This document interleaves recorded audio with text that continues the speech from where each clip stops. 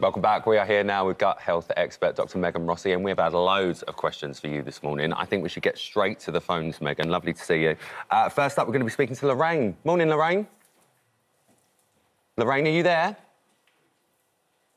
I think we're having a bit of trouble getting through to Lorraine. Lorraine, are you on the line? Do you know what, we're going to come back to Lorraine in a minute while we have a little moment there. Lorraine said, how can I turn my husband's diet around? I'd really like some healthy diet tips for my husband. He eats a lot of spicy food and processed foods, and we want to get his gut health boosted as quickly as possible. What's the best thing to address first to get the ball rolling? You're certainly not alone, Lorraine. I had to go through that with my husband. So I think one of the key things is to find out how on board your husband is. If he's not very kind of keen to change his diet, one of the key tips to really make changes is to start to sneak in extra plants. OK? I know we have to do this. The sabotage of the food on the sly. Exactly. So things like if you're having bolognese for dinner, add in a can of mixed beans. They won't even know that they're in there, or blend in some mushrooms, because we know the one thing our gut bacteria really love to really support your gut health is the plants. And then specifically, there is these 6 different categories, and they're called the Super 6.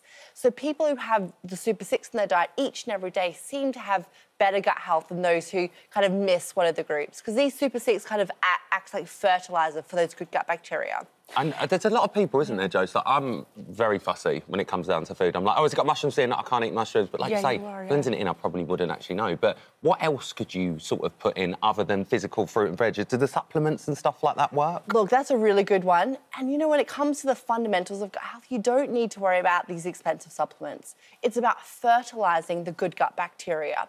So those Super 6 plant-based food groups are really important. So you've got your whole grains, your nuts and your seeds, your herbs and your spices, your legumes, so the chickpeas, butter beans and stuff, your fruit and your veg. So people, if they're going, oh my God, I have no time to write that down, head over to the Gut Health Doctor website. There's a whole lot of free resources, and have a look what you're missing from your diet out of those Super 6. A lot of people aren't getting in the legumes, which are really easy to sneak in if your husband's not that keen.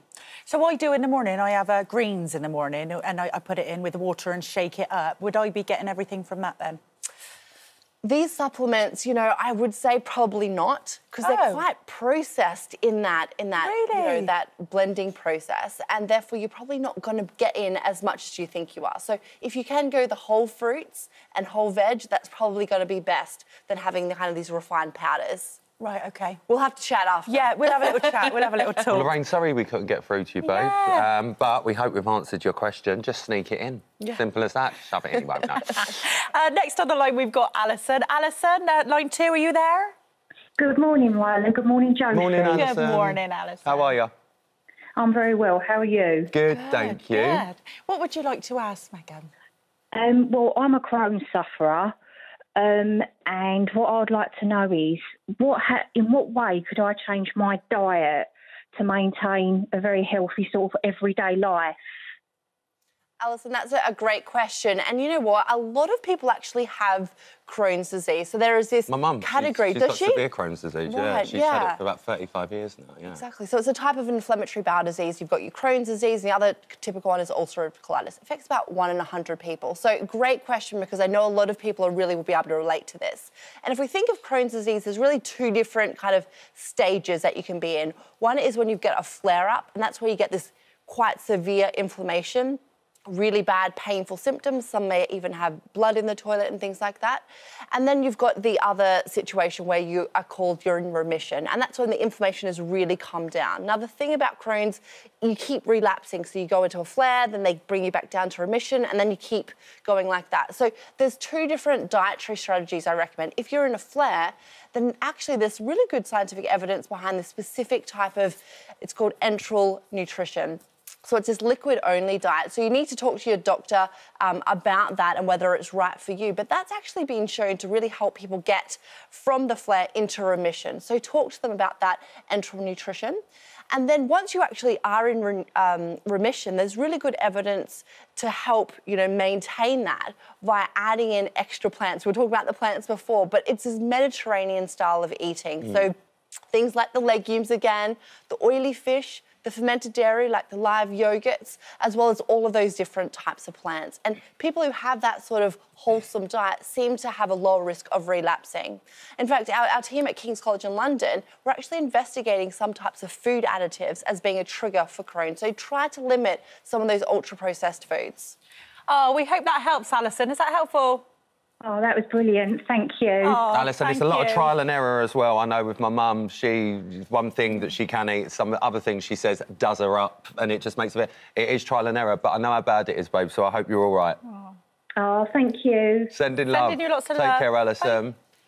Right, we've got another one here. Sam, why won't my bloating go away? Sam's had severe bloating for the last 3 years, but it doesn't seem to ever go away. I've previously been for a colonoscopy and was told everything is fine, which is great news. I've tried healthy activities like yoga, taken probiotics, but it has got to a point where I sometimes cannot eat anything. Have you got any advice? Look, again, bloating is probably the most common digestive symptom. So a lot of people are suffering, but the fact that it's quite severe and disabling her to, enjoy her food, it's quite severe that we need to actually look into it a little bit further. So great to hear the colonoscopy is all okay, because that's, something that we need to rule out, things like inflammatory bowel disease, also celiac disease. So we get that out of the way, and then we look at the other things. Now, the yoga is a really good one for people who suffer with bloating, because it really relaxes that gut-brain connection. Because if you're stressed up here, that can literally strangle your gut. So no matter what you eat, yeah, absolutely, you can trigger bloating. Like mental health affects so much, like physically. Like when it comes down, if you're stressing out, you've got anxiety and things like that, it can do all of that. I would never have thought that could do that to your Yeah, I know the different locations, but there is amazing research that shows that these little bacteria are talking to your brain. So it's really impressive stuff in terms of mental health as well. So it's really important that I think everyone focuses on elements of their gut health. But in terms of the bloating side of things, I would actually not necessarily recommend a probiotic or a prebiotic. So probiotics are those live bacteria, and then there's other P word, prebiotic, and these are types of these fiber supplements. And the reason for that is that they can add a whole lot of activity in your gut and trigger things like bloating.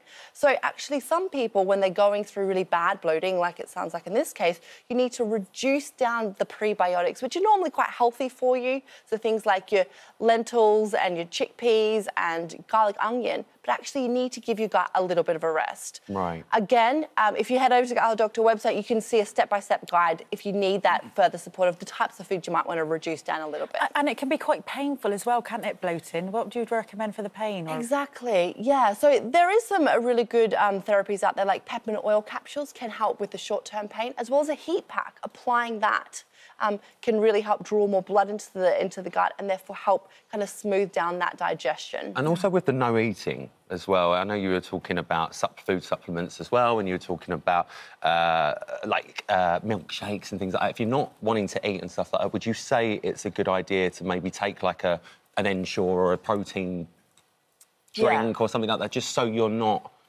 losing too much sugar, salt? That's a really good point. It's important, I think, when bloating is one of the key symptoms, is that you do start to have smaller, more frequent meals. I probably wouldn't recommend, unless I had that one-on-one consultation, to kind of cut down just to liquids only. But I would say, instead of having, a big breakfast, literally cut it into two and make sure you have at least a 3-hour gap between each of those meals, because your gut's quite inflamed. So you want to give just small amounts of food, and that kind of titrates over time and it allows your gut to kind of heal itself. So small, frequent meals is much better than having 3 big meals if you are struggling with bloating. Lovely. Thank you. Next, we've got Ellie. Now, is my acne being caused by my gut health? I want to know if acne can be caused by gut health issues, and what advice would you give to help this? And I've suffered with acne for years, and I've previously taken... Roaccutane, well done, Ryland, thank God you're here, to clear it up. However, in the last few months, it has come back, and I have read that it can be related to gut issues, especially the skin around my cheeks. Any help would be appreciated, as I'm really suffering.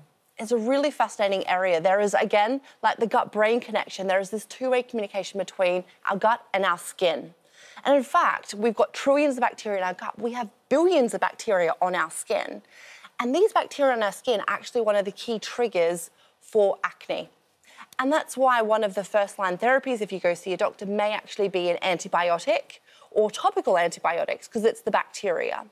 However, when it comes to targeting these types of bacteria that's triggering the acne on your face, there's not a whole lot of research that suggests focusing on the gut bacteria is really going to help. So there is some really promising research suggesting in the next couple of years, topical probiotics, those live bacteria, may actually be the solution. But what I would say is, why not get on top of your digestive symptoms? So, you know, there are some people in my clinic that I do see who are having these digestive upsets. We fix that, and then actually they notice that their skin does clear a little What we bit. say about drinking water and stuff like that for the De-stress, skin? Yeah. sleep, and also if you're having large amounts of things like skim milk, like dairy products, reducing that a little bit and seeing if that can help. Megan, thank you so Thank much. you. Oh, I could talk to you all day. I'm fascinated. I'm like, what else should I put in there? What do I do now? Should I rub it? We're all right. Just want to know. Megan, thanks so much for coming in, babe. Love you soon. Still to come.